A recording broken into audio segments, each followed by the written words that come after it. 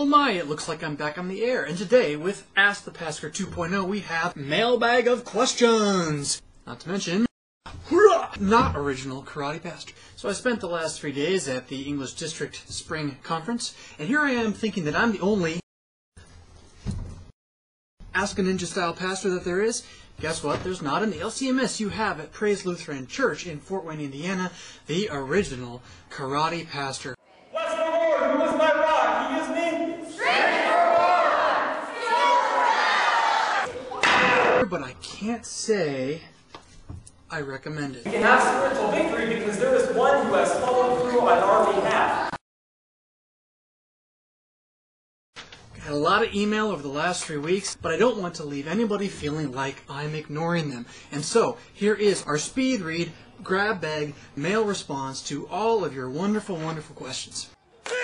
Andrew Peters points out that in this last week, an email has gone out from the LCMS supporting their What Away church worker recruitment program. And he noticed that in this email pointing to their new blog, you can find it here, there's no mention of Christ in the entire thing. I'm sure if you search through the blog, you may find a mention of Christ. But personally, I'm not exactly happy with this What Away church worker recruitment tool either. Simply put, it's a theology of glory. Give your life to this, you'll have a great time, have fun, serve God, and make money too. That is not the way. Theology of the cross teaches you that when Christ bids a man to follow him, he says, "Come with me and die." Ryan writes, I was just wondering, what's your setup for the video, such as software and hardware? I use a Logitech QuickCam webcam camera. It doesn't work very good. I had been using Pinnacle 12 Studio as my editing program, but man, is it horrible, so I actually just purchased Corel Video Studio Pro X3. I have no idea how well it will work. That's about it. I export the files after editing them and upload them to YouTube, and what you see is what you get. Hopefully it's getting better every day. Theology of glory. M. Phillips just gives me a hat tip. I love the vlogs, he says. Oh, man, that feels good. LaRousse writes, hey, so you're talking about the Holy Spirit. I hung out with a young friend of mine, Sisters type program, she's 13, who said that in her Sunday school class a question was asked because another one of the students' families is going through a divorce. When two people divorce one another, is the Holy Spirit involved in that? What would you say to her? Here we have a very hard question. The simple short answer straight from Scripture is no, insofar as the Holy Spirit does not lead anyone to divorce. In fact, our Lord has said very clearly not only does he hate divorce, but no man or woman was created to be joined together in matrimony for the sake of the goodness of filling the earth with life so that they could be torn from each other again.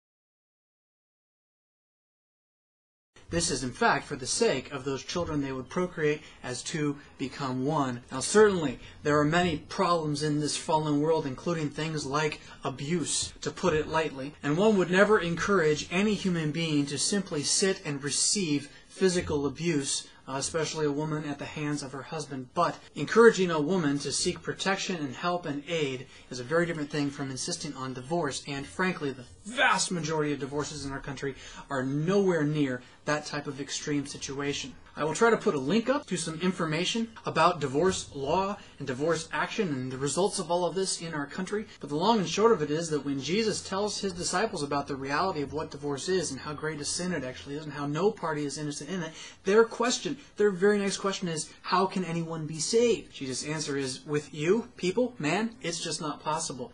Oh, by the way, I'm God, and it's possible because of what I'm going to do by refusing to divorce you, my people. Instead, I'm going to die and rise at your hand, at your abuse, to give you life, marriage, eternally, man and God in paradise. Is the Holy Spirit ever involved in divorce? No. Is there forgiveness for divorce? Yes. Does that mean you should seek it? No. Hard question, hard answers. What would I say to the little girl? If it is her family going through a divorce, I would simply try to talk with her about how much that must hurt and help her to let out some of the feelings of pain. If she probably is feeling guilty about it herself as if it's her fault, I would point out to her as well, this is not the fault of her, but the fault of our fallen condition, the fault of the devil's deceptions. If this is not her parents going through the divorce, I would talk with her about what marriage is, what its purposes are, and how God intends man and woman to love each other even though we're all sinners. We're all going to hurt each other. Love is not a feeling. Love is a verb, a decision, an action. Marriage is a promise. That was a long one. Christine lets me know, my husband and I have been listening to the podcast and Weblog ever since you started putting them out. We recently heard a song on a bluegrass station and we thought of the podcast. We recommend Black and White by the Cherry Holmes. We hope you enjoy. Now, here's the issue. I don't know if the podcast is going to keep going. I'm sorry. I know some of you will be very upset. I'm going to try. We'll see. But just in case it never does, here is the Cherry Holmes. Oh, let me tell my story, friend, that you might learn to stay away from sin. I took a life not mine to take, imprisoned for this haunting dread mistake. But speaking of the podcast, if you haven't picked it up, SRB really liked the last one. I just needed to say, she writes, that this episode is probably going to get looped quite a few times. Some beautiful stuff, especially that particular reading from the Lutheran Confessions. Oh, and by the way, you can do that yourself at home, you know. Brought to mind one of my favorite scriptures, this is love, not that we love God, but that He loved us and sent His Son to be an atoning sacrifice for our sins. I can't imagine knowing anything more comforting than that. Thank you for what you are doing. God bless. Thank you for listening and watching. I'm not going to do that for much longer.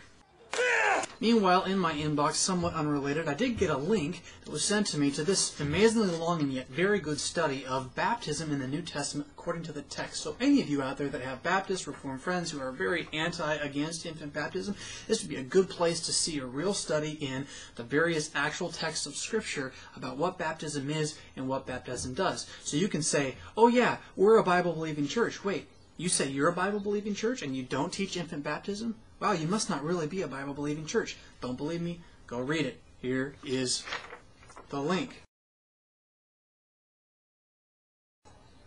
I promise, no more karate. Then we have 3 very good questions from Matthew, which I actually spent 15 minutes answering last week, and then the sound didn't work. So yeah, Ryan, if you do buy the Logitech webcam camera, you will have to set up a different microphone because the one that it has is completely horrible. Ugh.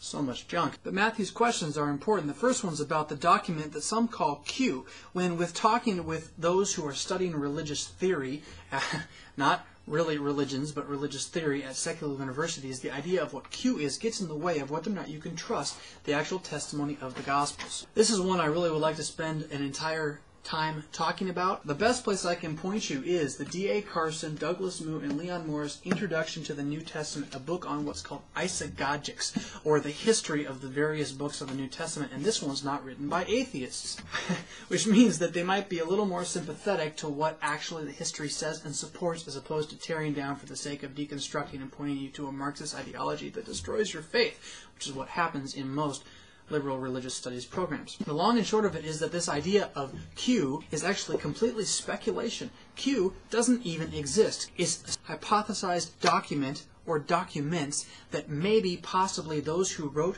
the New Testament Gospels had and relied on, which explains perhaps why some of the similarities exist in the Synoptics.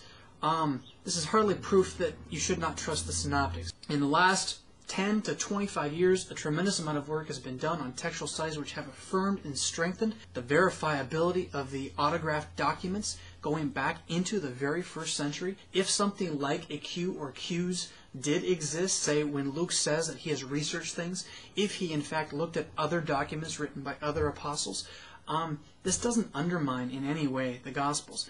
It probably strengthens them.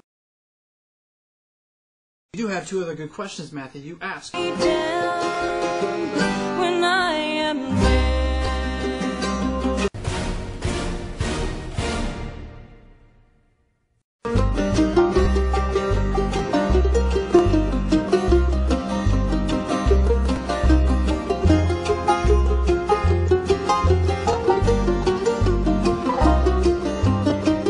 Worldview Everlasting, where we believe, teach, and confess that man does not overcome sin by karate chopping it, but by in fact being nailed to a cross. And only one man did that, ever. He did it for you.